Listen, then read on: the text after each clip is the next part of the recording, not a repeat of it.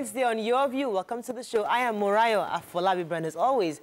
I never do this alone. I have the ladies. Good morning. Good morning. How are you guys doing today? Great. Mariam, first time this week? Yes, first time. I missed you Monday, Tuesday. How was your weekend? My weekend was fine. I think you guys already talked about your weekend. So I was at Nick Fest with my kids. It was fun. We had a little incident with Ima. She sort of choked on in the foam party. I was scared of that. Yeah, I mean, that thing just made me, I couldn't stay much longer after then. So we had to go. I mean, she threw up. She was, yeah, but they had fun. And I went for the Slave Festival. Oh, yeah. Yes, that was interesting. Yes, that was interesting as well. So I did the usual, all the things that, you know, that I'm interested in. So I went for a health talk where they were talking about skin and how to get glowing skin and things like that. And I asked one of the speakers if she could come on our show. I think Nigerians would like to hear, you know, all the sort of things that they can do to get good glowing skin. And non-invasive surgery procedures and things like that. Then, of course, exercises, what you can eat. We got a book. Fantastic weekend. Yes, really. You sure had fun. How are you doing, Nima? Nima, I have issues with... I drove in the river home yesterday. Lagos is underwater. Yes, it is. It's a reality that's very close to me because where I live in Amodofi is close along the lagoon. And yesterday, numerous factories blocked the road. The tankers just blocked, containers blocked the road. And the alternative I could take, I thought was an alternative, was a terrible flooded community, and I could see the plastics, bags, everything. So we're all culpable. It was something that, you know, Governor Fashola did easily by dredging the canals regularly. So the waterbed goes down and Lagos land goes up. But then it's been difficult for the successors to follow. I'm wondering why. Right. How are you doing, Sokwe? I'm good. I did lesson. I'm the lesson teacher for the house. Okay. Wow. Yes, so I take my kids, actually do it religiously. My husband is always hailing me for it because I'm very, very detailed with teaching my kids every afternoon through their homework and all of that. So yesterday, I realized that they were struggling with millions. So they give them 300 and something million. So I was setting questions for them and I'll correct them, set questions for them and correct them. But I was being a bit harsh because I've explained this thing last week. We explained this thing. Why are you still struggling with it? And now turned it into fun. So I'm like, can't you see that it's so easy? He said, yeah. And because I changed the conversation from being like forcing them to get it, and I made it like a fun thing. He said, oh yeah, it's 1 million, it's 1,000. I'm like, okay. Thank God, we are getting a different method, so I'm enjoying it. So they're going to do assessment today, and I'm praying that, you know, they remember all that I taught them, you know. But fantastic. That's good. I have to be patient. I tend to just get angry when they don't get it. Imagine what the teachers go through. Yes. We have to acknowledge the gift. Yeah. We got a gift this morning. We got a gift this morning. And somebody said, TVC Your View, dear ladies, please accept this as a token of all your hard work on Your View TVC. And the most especially for representing womanhood very well. From one of your fans in the UK, Oyilola. She sent us this thing. Oyilola, thank you. She wrote our names to it. So Tokwe, that's yours. Nima, I'm not going to see by you. Okay, Nima, that's you. Yay. And Mariam, that's yours. Thank you. And this is YKZO, and this is Obiachulu. So, I mean, thank you so much, Oyilola. Like, thank you. We really appreciate this. That means so much. All right. Oh my God! It's skincare. It's clinic. It's clinic. Wow. I hope they paid you for that. Oh, sorry. Yeah, that's right. Oyilola, thank you so much. Let's go to break. When we come back in market, we're going to actually talk about in marking the 59th year independence. Ada Small is situated 810 Hakim Balogun Street, Agidimbi, not too far from here. They've given, they're saying they're going to give 5 to 20% discount to all those who come to shop, I think today, today. So please visit Ada Small now, from now till Sunday the 6th of October to get that 20% discount on all purchases. And also Cadbury Bonvita for beverage, and they're giving us some drinks. We have Indomie for our guests today. We have everybody gets Indomie. We have Munchie for our guests. Guys, today we are going home. We're going home with quite a bit of gifts today. So we have things from gifts from Dofil Foods and from Bonvita. We're going to go on a break. When we come back, we'll go through the front pages of the newspaper. Stay with us. We'll be right back.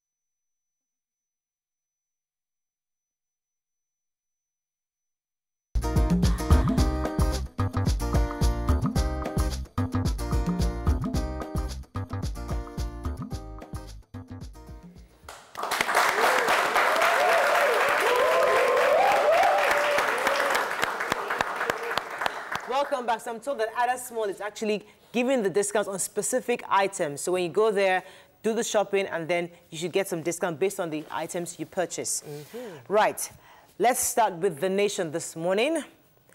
Buhari's advisors how to make Nigeria prosperous. Why Nigeria should celebrate by Lawan Gbajabiamila Mustafa.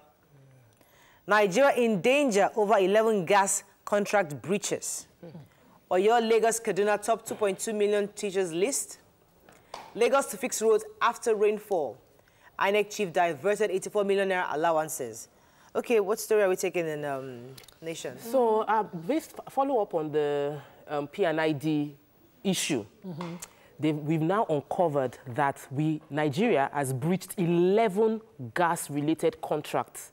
These are contracts that we have signed in partnership with 11 companies that are supposed to help us source power through gas exploration, and we didn't keep our part of the deal, and a lot of them are already in arbitration. And they are all waiting for PNID to get their claim so that they will now also go for the money. So obviously, Nigeria hasn't kept its part of the deal. And obviously, we did not even pay attention to this contract. This is a major indictment on the officials. And I mean that every officials for the last 16 years from 99 till date. No, 2010. No, hold on. All these contracts were 2010. Officials of the DPR, and I mean senior executive directors of the DPR, 99 till that period of time should be investigated. Yes. And all past, this is a serious indictment on our leadership because we had a law against gas flaring. And we, rather than, completely ban gas flaring, what they did was to have an arrangement where companies flare gas at a particular percentage.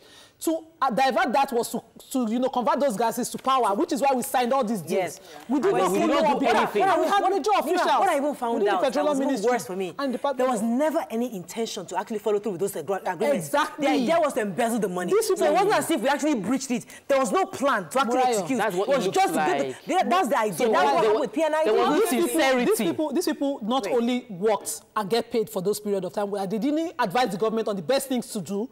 They also retired to the best of pensions, while other Nigerians are suffering for the consequences of their inactions. Yes, so for me, from the very beginning, I knew we were going to come to a point like this, where we'll find out that there are so many other things just like PNID. Obviously, there's like a whole sector, a scam sector that just sits there and sees how to scam Nigerians. And something that's so interesting that I found about that PNID. Let me give an example so you have an idea. What was investigated by Bloomberg was that PNID, for example, let me just say hypothetical so you understand what we're saying. They come to Nigeria and they get a contract. for that Mr. X is an international company that's going to bring in this maybe materials for police, for example. So what they do is that after agreeing, they'll take Nigerian officials to the international company to bring the goods.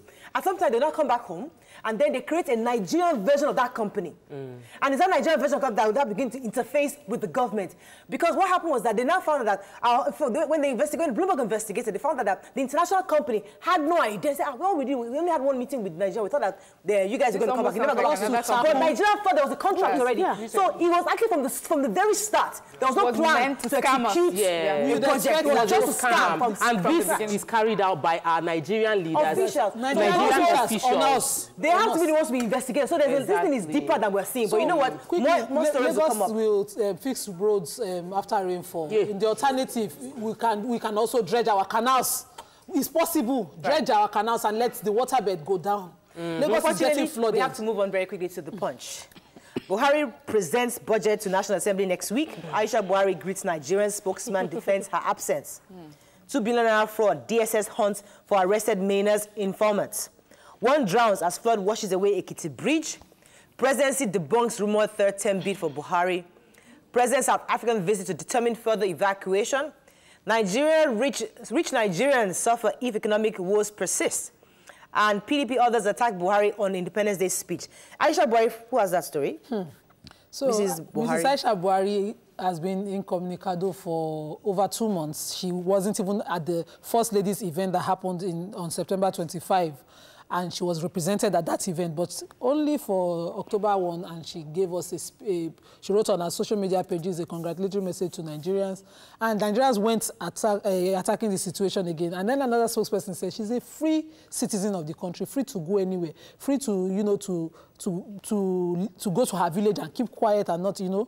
And I'm wondering, this is our president's wife, if she doesn't want to be first lady, she's our president's wife. And God forbid that somebody kidnaps her. We invoke every agency, so Nigerians can ask questions. We have the power to ask questions and see her. No, there's a human interest story. Yeah. The Ekiti. Okay, we can do the third term. I think it's the only place. Yes. So the president is saying that there's been rumors that he may be running for a third term. He says this is not going to be possible, that there's no circumstances now or ever that may come up that will make him run for a third term. That has happened sometime with a particular government and an administration. It was wrong then, it is wrong now. Is it the same president that said he wouldn't do second term? Whatever. The point is that, listen, you better be praying for third term, because that's what happened in Rwanda, and the man is working. So please, I'm just telling you, my own opinion. Please, let's move on. You do third term, and that's not making noise. But sometimes you need consistency for a period of this kind of situation. So let's stop acting as if we don't need change. Okay, no problem. Moving on to Vanguard. Vanguard, economy, Buhari's experts, others list options for government. Alleged rape, submit yourself to court for justice sake, Dakolo tells Fatoyinbo. No outbreak of epidemic in Queen's College, says PEMSEC. Nigeria at 59, kudos knocks greet Buhari's speech, diminishing VP's role. South Africa grants Air Peace rights to operate daily flights. Okay.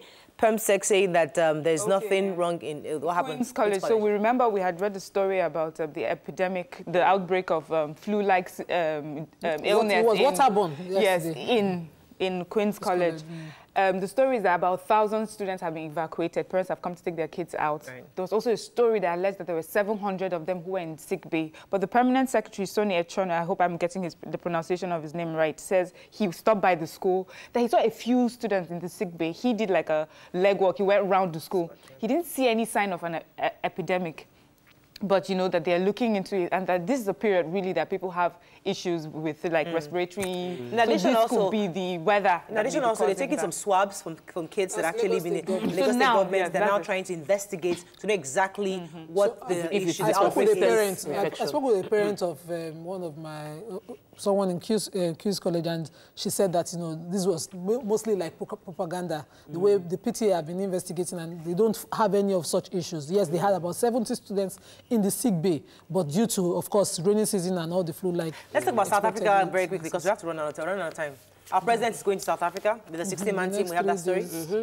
So, no, I actually don't have that story. Okay, so pretty much they're going to South Africa and they're going to have a town hall meeting with Nigerians over there to get the issues, and then they'll have a meeting with Ramaphosa to see how they can resolve the issues with Nigerians. Before we run off, I know we keep saying that flood is coming, and we have flood. No. And someone very close to me lost a mother-in-law just 2 days ago due to flood. I'm saying that the Kitty Bridge was washed away due to flood, and we heard it. It was said over and over again. How can we prevent loss of lives due to flood? It's by simple dredging. It's by cleaning our canals. Prepare ourselves. Because bridges are good in good condition. Rainy season is a certainty. It's not something that we our doubt. president's speech. Did you guys listen to the speech? How many people heard that speech? Were you inspired? It's nothing new. No, it's nothing new. Okay. You guys talk about the speech. We will talk about the speech. We'll make it a hot topic. There's too much to talk about there.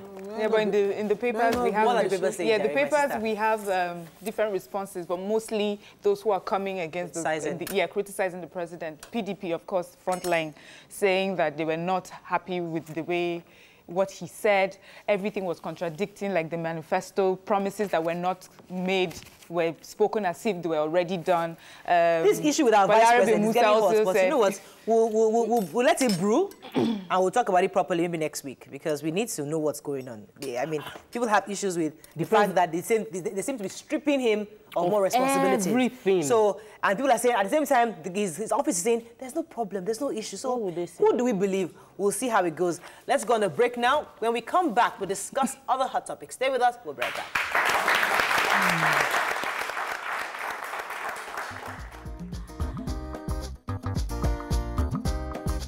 Stay tuned. Your View will be right back.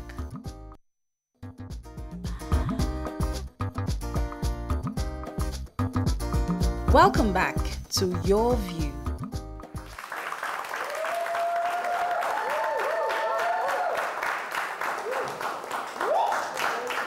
Thanks for staying with us. So, a Nigerian lawyer, Edem Osai, has raised concerns over what she describes as the Ministry of Education's insistence for secondary school students being taught business studies to continue to practice using typewriters. According to her, the era of using typewriter is long gone, and that students who are supposed to be leaders of tomorrow should not be exposed to such archaic method of doing business. Now, you can join the conversation on 070-8066-8014. You can also tweet to us at TVC Connect. Please hashtag YourViewTVC so we can read your tweets. All right, so when you heard the story, what came to mind? The issue of the typewriters. Yeah, she's right about it being archaic, really. But I do remember in secondary school we did it. I did business studies. I hated typing. It was we had a typing pool, and we'd go there. And I remember ASDF, semicolon, LKG, you understand? But the thing is, business studies is about learning how businesses are run in your today.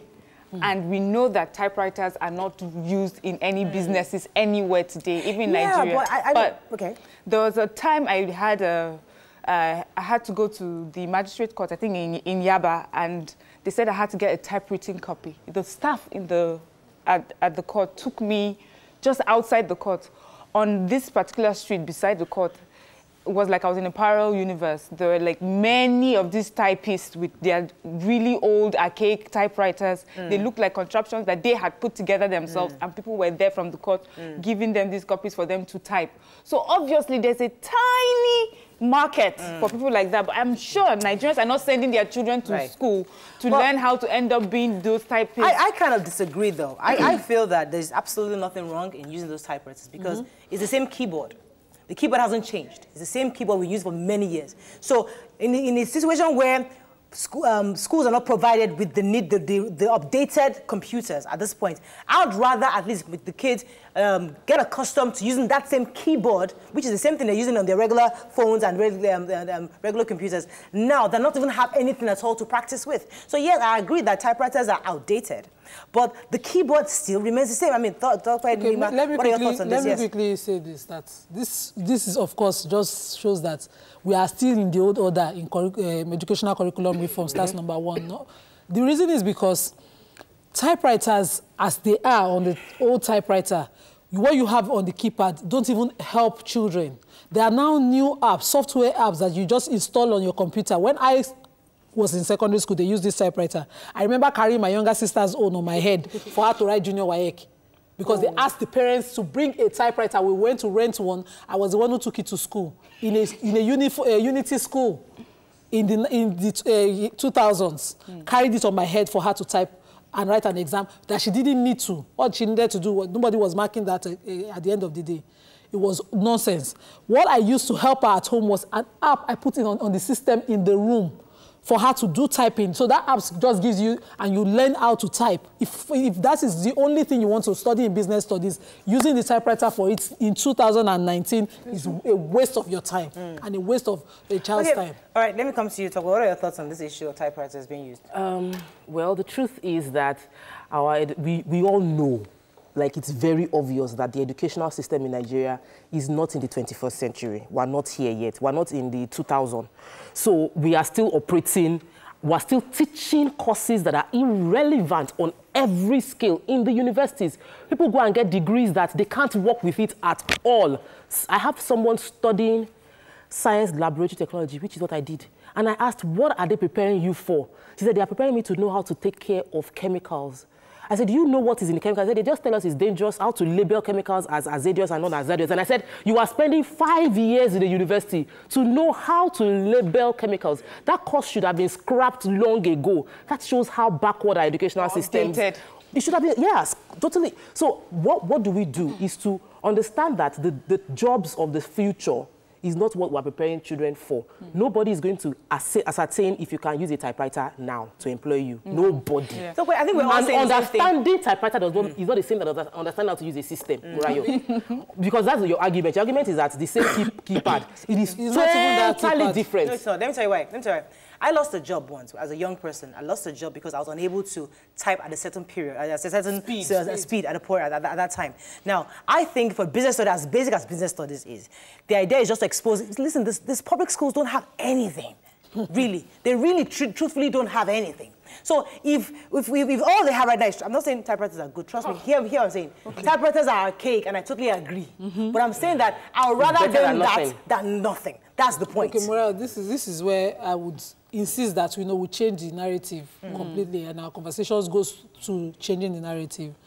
When you talk about schools not having computers and they make do with typewriters that they have old ones, it makes a bit of sense.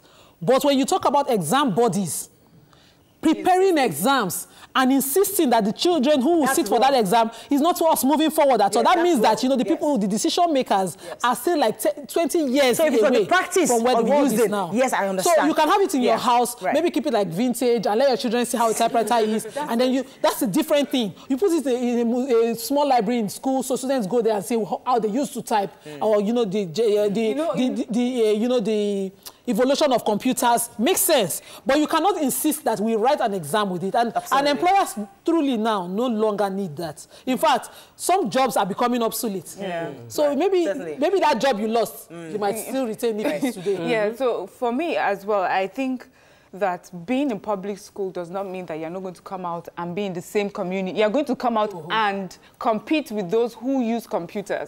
So that they're in public schools even makes it more imperative for government to make sure that those people are very well equipped. I know that I don't want to get the name of this thing wrong, but there's a particular organization, they are working on ways to provide education to public schools who do not have access to things like maybe computers. So they get videos sent to them, and then they get to be taught by very knowledgeable and skilled teachers who normally the schools would not be able to employ. So these students are able to watch them. Then you see the thing you talked about, the app, and a lot of parents have phones that our children end up just playing with. So in different ways, we need to bring those people in public school up to date. Then I was also thinking, my child already goes to school. How are you there? Let me take this call, please. Okay. He's holding for a while. Hello, are you there? Hello. Thanks for calling. Go ahead, Morning. please. Morning. Happy New Month, happy Independence. Yes.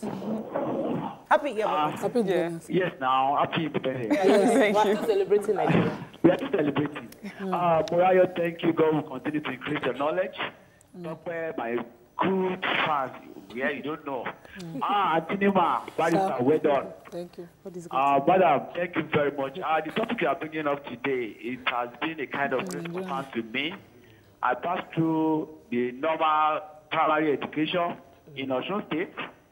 and secondary education. So also I moved to Lagos by ND, Lagos Poly and Unilag. But I can tell you that going to public school is not a taboo. It's not a problem. It's not. But the value you want to get there, and the value even the teacher, what you don't have, you can't give. Now the teachers themselves, do they have the value? Do they have the knowledge they want to pass on? The majority of all these teachers, lecturers, they are just reading to pass, reading to disseminate the information to students. That's the bottom line. Now, a lecturer or a teacher, classroom teacher, who doesn't know how to use computer, what is he going to teach? Quite unfortunate, when I was doing my head in Lagos Poly, imagine somebody teaching us an entrepreneur. Entrepreneurship, that was when they introduced it. And he doesn't have a business. He doesn't run a business and he's teaching entrepreneurship. What do you know? Thank you very much. You're very correct. So, okay, right. So, yeah, I was saying something. I was saying my child goes to school where already they have a computer room. Everybody just gets there and they do amazing things with computers. Imagine him now leaving primary school to go to secondary school and then he's giving a typewriter. He would be crazy. I mean, he would go, you know, it's like he's gone backwards, you know. So it's definitely. He would know he's gone backwards because that keyboard that you're talking about, he would see it and he knows what he can do on the computer, and then all he has to do is type. So, I feel that you see the challenge we have is that. When we think through these things, we don't the people who are interfacing with don't understand that everything they know is irrelevant now. We have Forever 21 shutting down. That's a seemingly successful business shutting down. We're having big companies in developed countries knowing that they couldn't innovate, and as a country we have refused to innovate. And as long as we don't innovate, we will continue to go down. So when we have, I met one of my nieces was like, she's 13.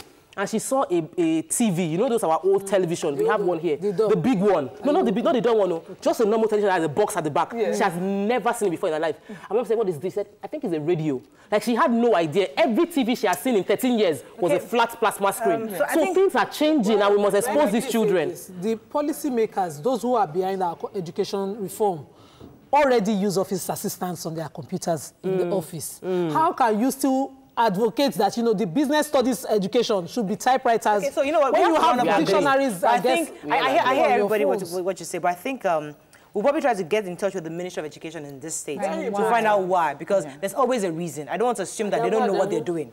So let's assume, so we'll try to contact the state Ministry of Education and get the real reasons why they're still insisting their secondary school students practice with typewriters. Once we have that answer, it will make a better conversation. Or better, this is they should just reform, because I guess they won't want to come. When we come back, we discuss the issue of noise pollution. Stay with us, we'll be right back.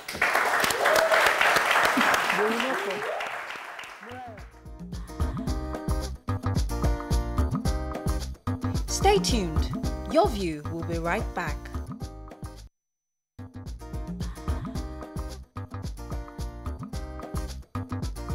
Welcome back to Your View.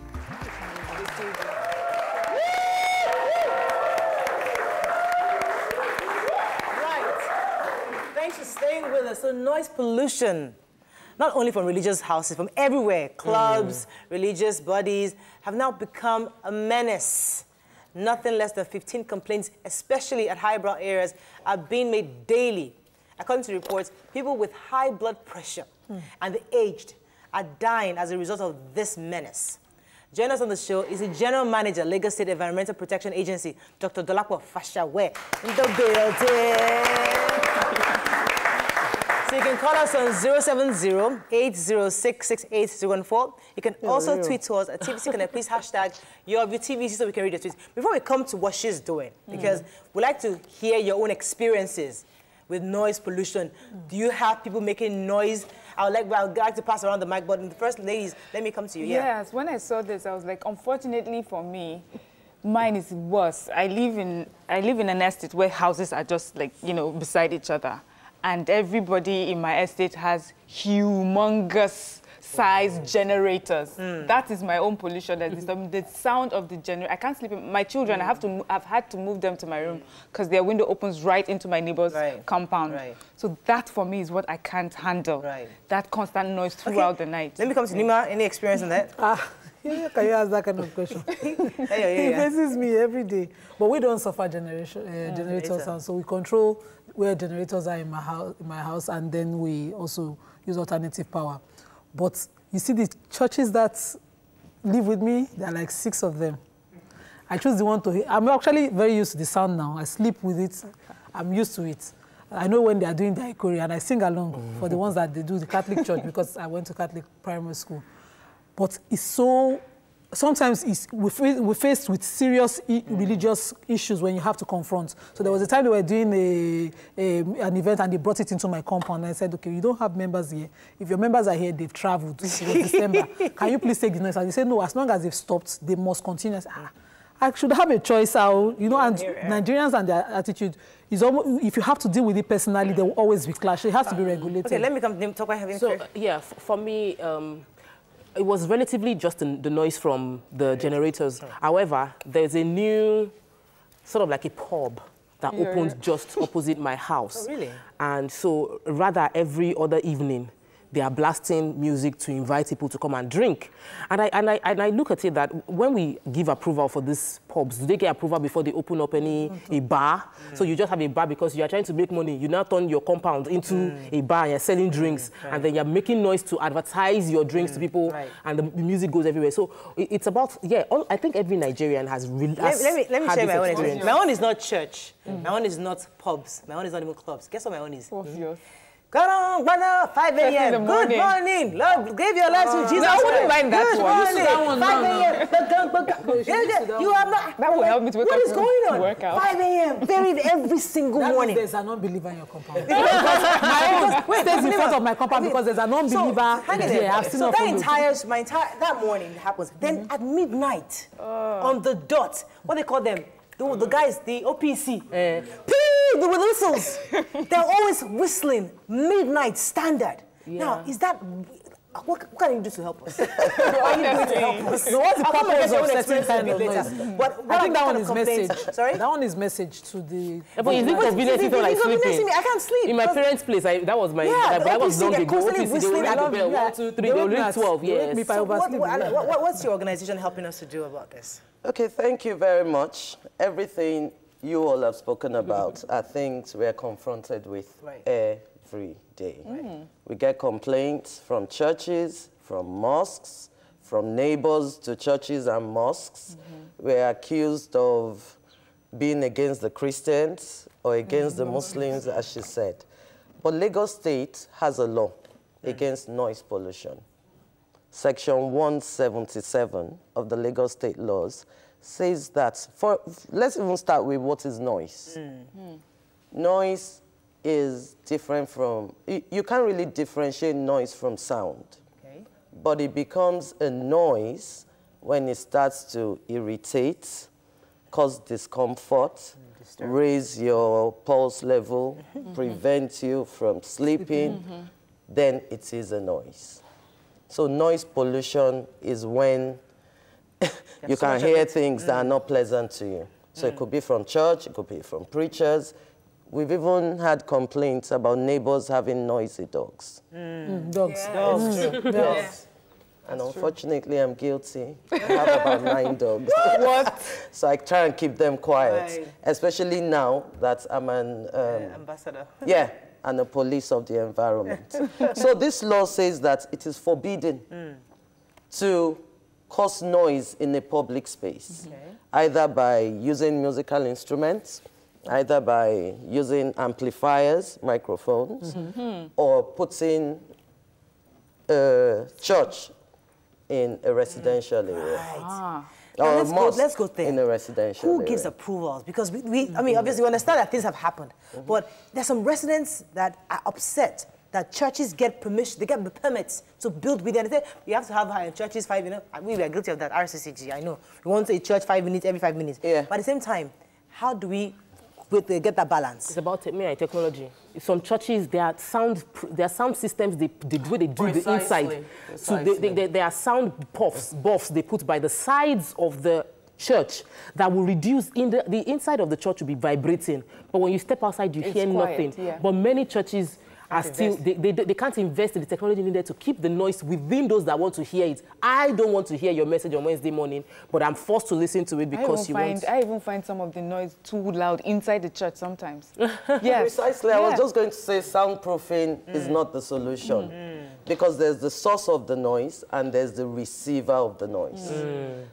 I have heard a story where an event planner lost a sense of hearing. It's possible. Yes, from trying to move close to the DJ to tell him to turn down the music.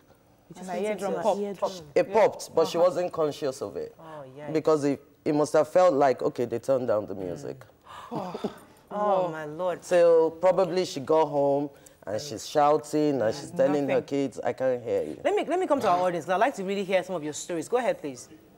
In our area where I stay at Ikeja, in our street, I stay close to an office where they on their generator every afternoon. Okay. And the noise is like a grinding machine. It's terrible. And it can't even make you to try and concentrate. Right. And I stay close to a bar. Every 11 o'clock and 12 midnight, they always play music. So I can't even sleep and concentrate. It's really disturbing. Let's get other examples. So we're talking about offices in residential areas too, because they need to turn on the generator all through. Let's get a few more examples. Yes, go ahead. Yes, my name is Keye Bolon Insola. I'm a student of one of the university in Lagos. There was a time that there was a party, an event on campus that do cause noise up to 10, 11. But it's now got to a point whereby the management implement a law that all events should end by 8. No matter the event, whether party, whether anniversary and all that. But where I stay close to a bar. Whenever there's noise at my house, I relocate to the hostel because I know by 8 there won't be noise. Okay, good. I have a call. Habib, are you there? Yeah, good morning. Thanks for calling. Go ahead, please. You're live. Yeah, the thing is that on the screen. noise is natural in terms of people do make noise. Yes. But I'm looking at it from an angle whereby we can get money from this noise, like a regulation, whereby there will be a device that will be planted in all these religious centers, clubs, whereby after the emission of noise, there will be like a meter that reads the decibels, because that's the unit of sound. It reads the decibel, so it has a limit in which you can generate the noise. So when it goes over, there's a particular it's connected to a server, so like let's say Lastema. So Lastema picks the unit, the SS unit. So by picking the SS unit, you may say for an SS unit of decibel, it is like, let's say, 5,000 naira. So from there, you generate money. So, so we can find them. We can find them. Okay, we'll come. We'll definitely come to that. We'll let her. Hope you're getting me. Okay, yes, I get the point. Let me take so that's what I feel, that we can transform noise into something that we can generate money from. Because even the acoustic software is talking about is very, very expensive. Not everybody has the money. So the decibel meters will just be like the prepaid meter. Okay. All right. Thank you very much for that. Let me take just 2 more comments from our audience. I know this lady I'm trying to... Yes. Where's the mic? Yes. Go ahead, please. Hi, everyone. My name is Ademola Adedoyin. I think there should be some sort of governmental laws, in control of car honking. People just play with it. Like, you're on the road and you hear a lot of pim, pim, pim, pim, pim. Most especially from trailer drivers, tankers, lorries. Like, it's distracting, You're at work, you're trying to concentrate. It's just, it's a lot of distraction, yeah. Thank you very much for that suggestion. Let's take one more. Just one more. Yes. Okay. Thank you very much. In my area in Festac, there's early in the morning, 4 a.m., not even 5. One man will start shouting, "Wake up, wake up, wake up." It is dangerous to be sleeping by this time. I'm telling you. Wake up for morning prayers. It is dangerous. And when people try to caution him, they will term you a witch. You don't want to pray. It's too bad. So let's come back to you. What are you doing to protect Lagosians? Well, some people have said people perish for lack of knowledge. Okay. There are laws against all these activities. They're called infractions. Okay. And they are punishable by jail or by fine. We try to stay away from fining because fining is like, it's meant to be a deterrent. It's not a situation where, well, I'll make noise and I'll just pay the fine. So our processes are set, and what we do usually when there's a complaint, I'm going to flash the numbers and our handles where you can complain.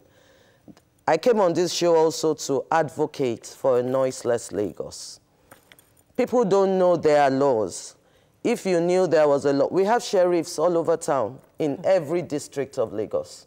You only need to make a complaint and someone will come up to the wake up in the morning man. It could be arrested.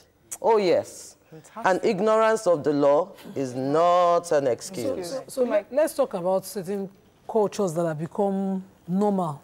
So people do promotions in marketplaces. You find you can't walk in what they call Igboro now and not find one small DJ guy selling CD. I think I need to explain the law, or probably read it verbatim. Yeah.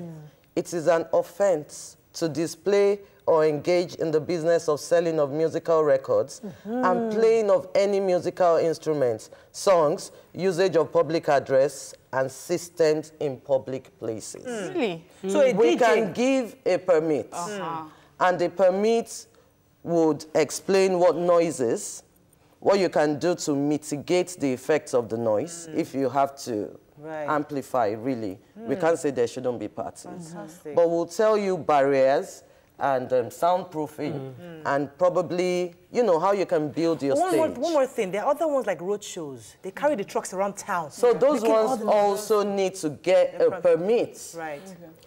And they are allowed a certain level. We measure noise in decibels. Frequency for hertz, decibels for the pressure. Right. Now, what really hurts you is not the frequency of the noise. It's the pressure in decibels.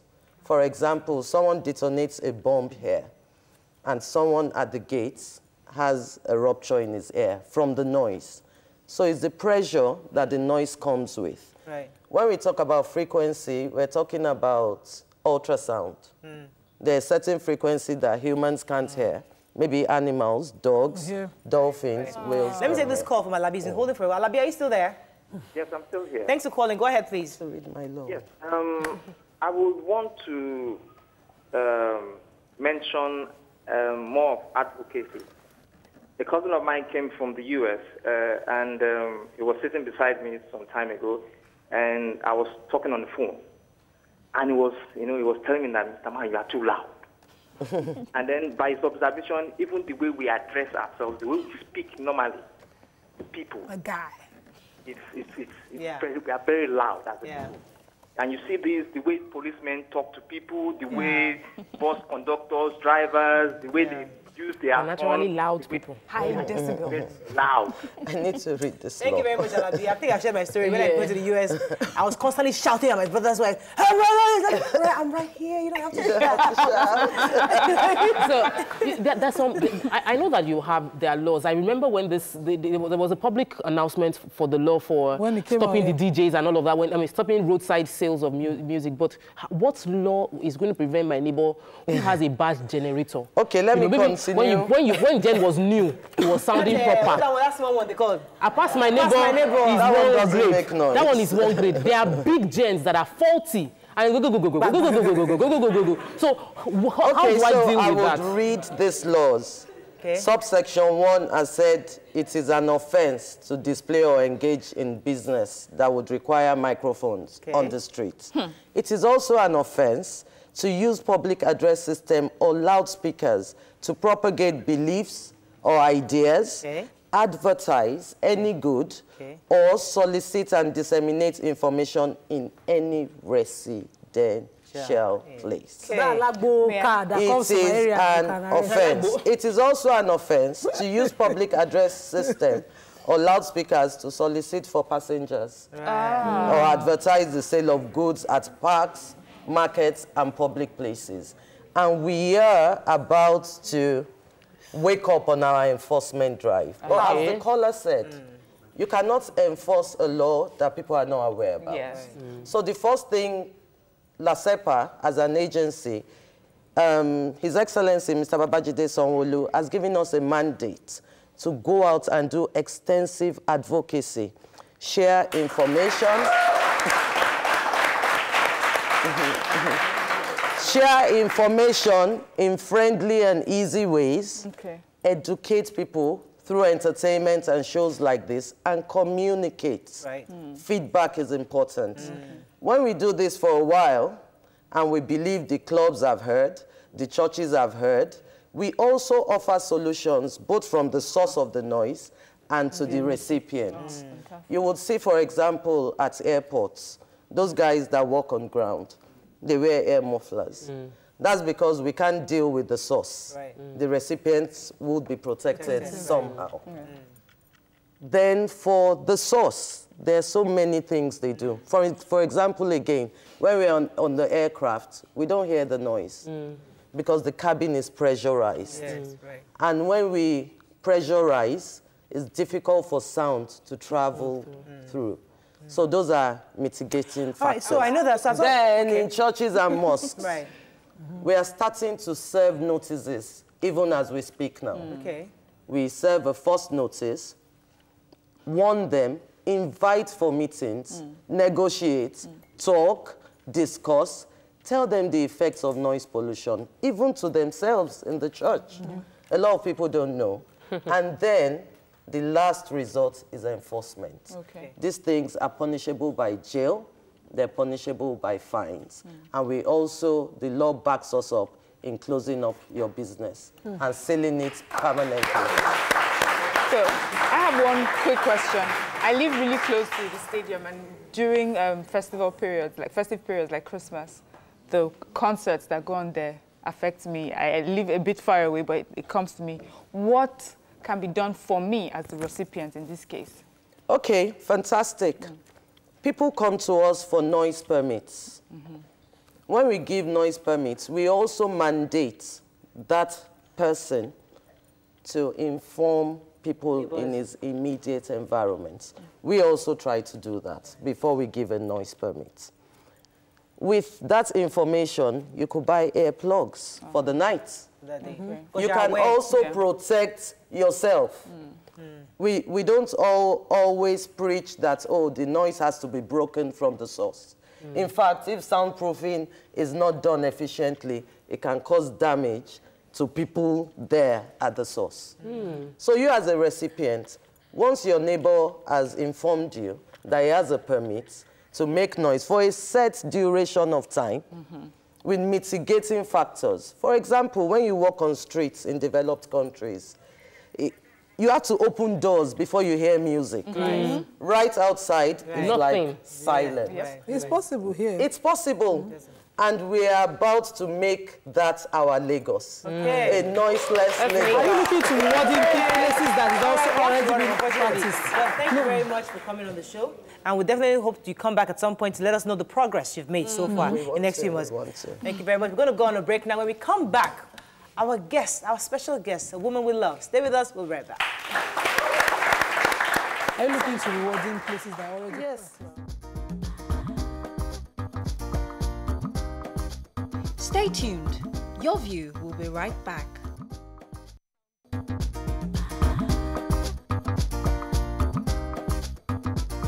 Welcome back to Your View.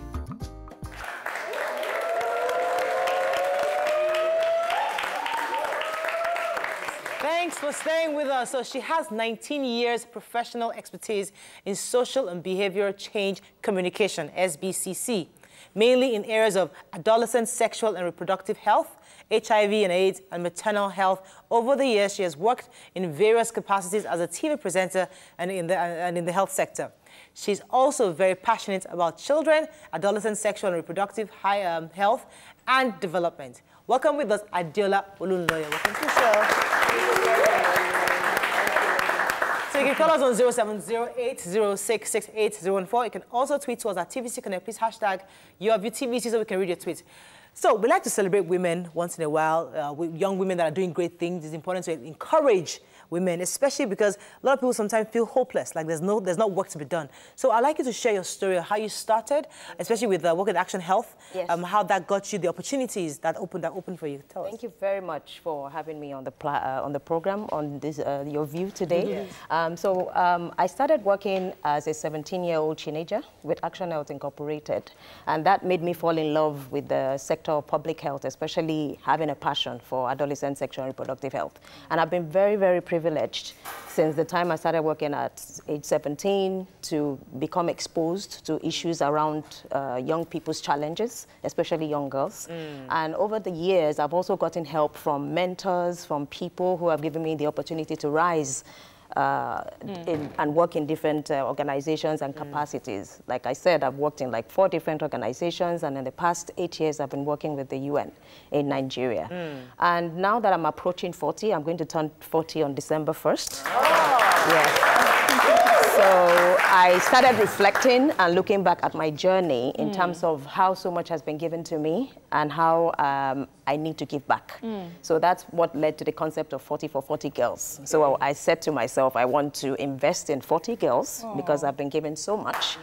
And so I came back to my roots, which is to Action Health Incorporated, which was where I got a job at 17. I mean, I can't imagine my life without that opportunity. Did you get a job or did you volunteer initially? I was volunteering when I finished secondary school. Yeah, that was the part I wanted to get out. Okay, I was volunteering because my friend was working there. Right. And in 1997, she got admission to go into the university. So our job became vacant.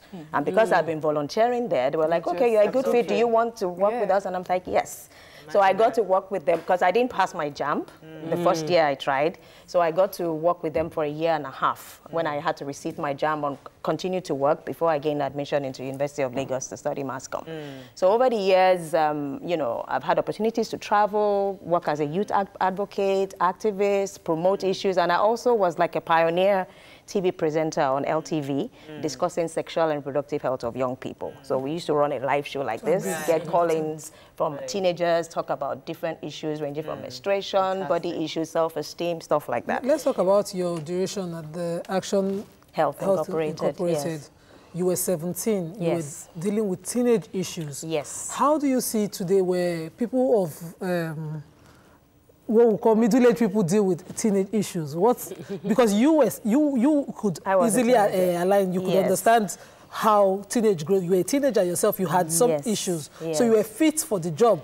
Exactly. Based on, you know, that. How do you talk, what do you see today in our leadership where people who are not in tune with it, men deal with women issues. Men are in Senate debating women issues. There are no women there. What do you see? I think it's a fascinating experience for me, starting as a teenager, working in a place like Action Health, and growing up to become a grown woman at almost 40.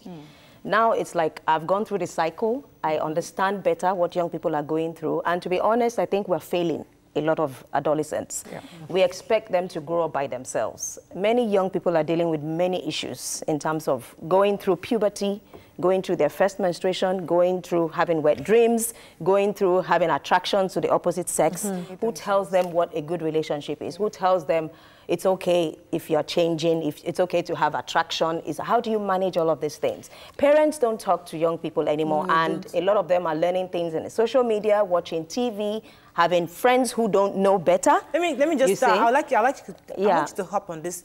It's okay to be attracted or to have an attraction. How do you deal with a teenager telling you that she feels attracted to this guy, she likes this boy? She's 13 and she's saying that I remember when I was in secondary school, I had several crushes, okay? And it's something you feel guilty about, and you shouldn't feel guilty about because it's a natural So how do you handle it? You just get to know who this person is. You talk to them and monitor what they do. Oh, you like this guy? Okay, you like him.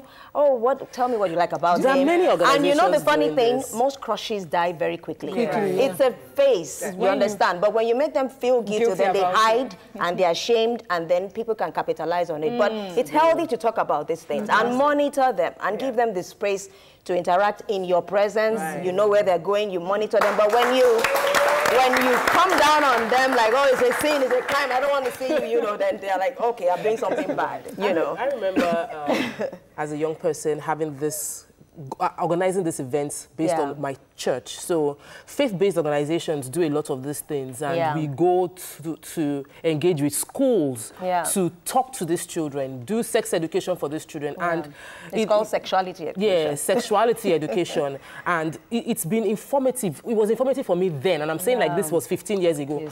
But I realized that in recent times, churches have changed strategy, and we're not doing as much of it as before. So how would you get people to engage in talking to children? Because whenever you talk to them now, as opposed to then, what they do is ask me for money. Then they ask me for counsel.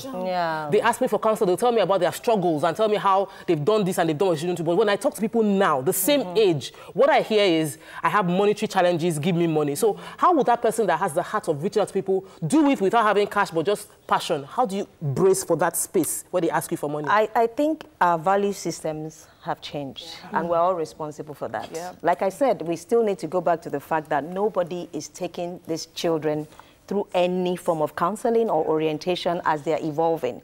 There are many children who are growing up now without parents who are teaching them how to survive and all of that. For instance, on this 40 for 40 Girls project now, we enrolled 56 girls. I raised funds, okay? I put my 50% of my personal money and then raised money through family and friends, about 26 of them, who invested 40,000 naira per girl.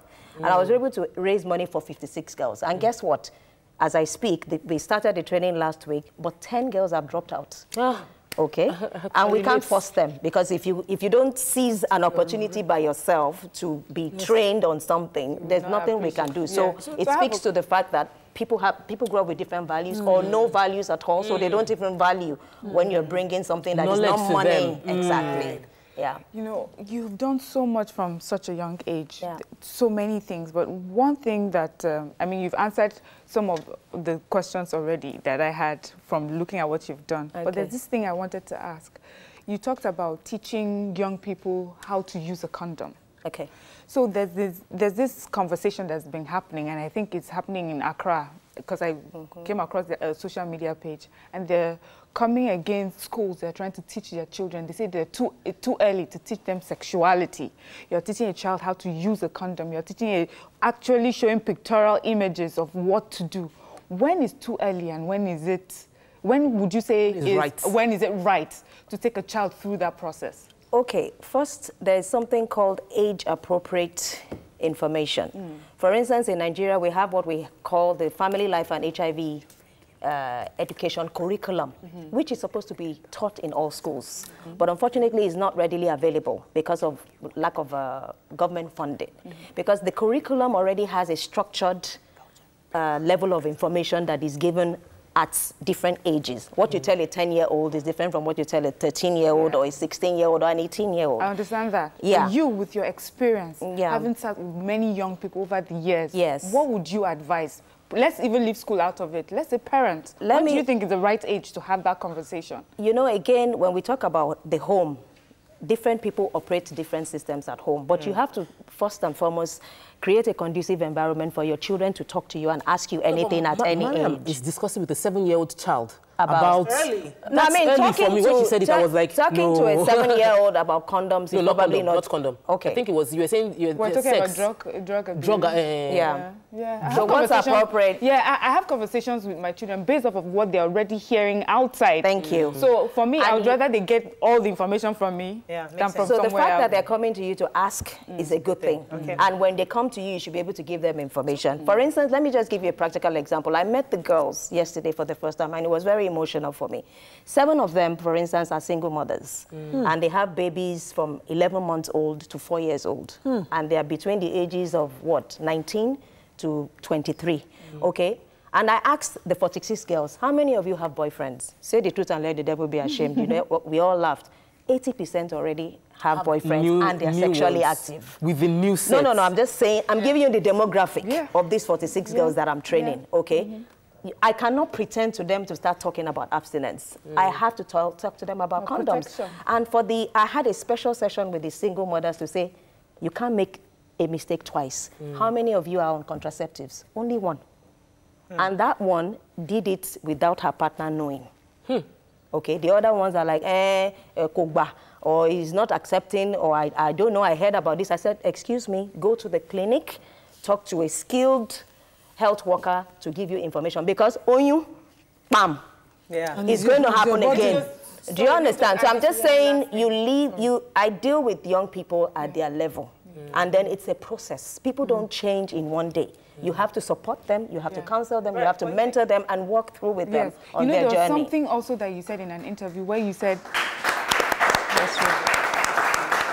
where you mentioned we teach girls to say no. Yes. We don't teach them what to do when to say yes. The skills. For me, that was mind-blowing. When we have good girls that make mistakes, bad girls know what to do because through experience. But the good girls that make mistakes, because we have not equipped them on what to do when they are ready to do it. For me, I think mind-blowing. I didn't want to forget that. So I wanted you to, growing up, my parents didn't tell me I was supposed to be strictly Muslim girl, no boyfriend allowed in the house, that kind of thing. But I was privileged to have a close neighbor who turned out to be like a mentor for life, an auntie now. And she would say, it's normal to have a crush, but just give him a while, you will find out his fault. So I kept looking for the fault of the crushes and it would go. And then she would say, it's normal to be in a relationship and break up. When you say yes, you can also say no. Good. So she put in those words that, that just kind of sort of formed me around relationships and it worked. So what do you do to equip parents now to know the right things to say, to be able to, and say it at the right time, knowing that, adolescence is a process, knowing when to put it in the child's head. And when it was time to date, she will say, when you're going on a date, take your money, take your lunch money, take your taxi fare, and walk out when it's turning out bad. Yeah, so it's important. Parents don't know how to put it in process. So how do you equip? Besides training young people, to train adults. It's very difficult to deal with all of these questions in such a few minutes. But one thing I tell women especially is, can you please be real and honest with these girls? Sometimes because we are grown up, we start acting so holy, like we didn't go through. Even sharing your own personal experience and journeys with these teenagers makes them really feel normal. Yes. Some of them are going insane with guilt and shame. But when you tell them, look, I've been there before, I was jilted before, I told them, oh, I just broke up a relationship. You understand? Because it's not good. And I said, know yourself. Know yourself, have your values, live and abide by those things. And you know what? It's okay when you make mistakes. There's something Pick yourself up and, Something I want you to touch on before we run up. Because this issue of young people not always seeking money, and I think Toko touched on this a bit. When you were younger, you volunteered, and that had a ripple effect on how you helped you. I also did a lot of volunteer work in the past, and it helped me to the point where I am today. But a lot of young people don't want to volunteer. In fact, they want to volunteer, but they expect that something should come. At least give me Skype, give me something. But usually, some companies can't afford it. So how do we help the psyche of a young teenager? Please, let me just add, the day we had this discussion on the show, I said it here that I have interns that I don't pay. One of my interns in my office called another intern, watch and stop her on the show. She said she will not pay us. She will never pay us. And she stopped coming to work. And I'm telling you, it's that bad. Like, because she watched me on the show, she stopped working. That's the situation is that everybody the mindset is, I want money. They want to use me. Our young people are learning from adults. They are not falling far from like that. the tree. You see what I'm saying? They are our products. You understand? I don't want to put the blame too much on them because our values, look at our society, for God's sake. We worship money, we worship people who are fraudsters and all of that, ill-gotten wealth and all of that. So they are watching us and they're emulating what we put into them. And our parents can be blamed. You also gave the example of the girl that you paid to work and her father said to her, how much is she even paying you? So that's already the sort of things we tell her. One of the things I still do free work till now. I still do a lot of events free. One of the things I impressed on the girl, I just want to say this quickly yesterday because we had an interactive session. I said, lose your sense of entitlement. Nobody owes you. You're all come because these girls are picked from slum areas like Iwaya, Bariga, Makoko. They all have very compelling stories. I wish I could come with one or two of them. But I said to them, your parents can't give you what I have a call from they Ghana. Don't have. Let me take this call from Ghana. Okay. Judith, are you there? Yeah. Thanks for calling. Sorry for keeping you. Go ahead, please. Go ahead, Judith. Good morning. Morning. Yes. I'm here. Okay, my name is Judith. I'm calling from Accra. Oh, okay. Yeah, I'm interested in the sexual education because I'm calling from Accra, and then we have a topic. Recently, I was very happy when the other lady mentioned that she listened to something that in Accra we have some issues on sexual issues on in the school, in the curricula that has just been introduced. And in our case, we realize that in the sexual issues are things that should be taught when you are a bit around the puberty age. But the curricula, the government is trying to introduce something in the primary school where kids are taught how to use condom at age 10, which is class 5. It's too early. And then there was an That's too early. You can't teach a child at 10 how to use condom. We have to run up on this, but I think it's important that we celebrate the work you're doing. And hashtag 40 for 40 girls. But why only girls? Boys, Nico. I am really, really interested in these girls who are out of school. You know, when we talk about young people, we talk about those who have finished university, those who have finished secondary school. These girls are dropouts. They don't have anything. They can't compete with their peers, and often they're sexually exploited. So often they can't feed, they can't work. So I particularly paid attention on these marginalized, underserved girls for a purpose, because we often leave them out of anything that we do. All right, so we'll celebrate you. Thank you very much. Thank you. Thank you. So, before we run off, we have to tell our viewers again and our guests, we have packs for Duffel Foods giving us noodles, Indomie noodles, I think Minimi Chin Chin and other gift packs from Duffel Foods for the men in our audience. Only the men will get a pack when you go in home. And our female, the women, get a 10,000 Naira gift voucher to Ada Small.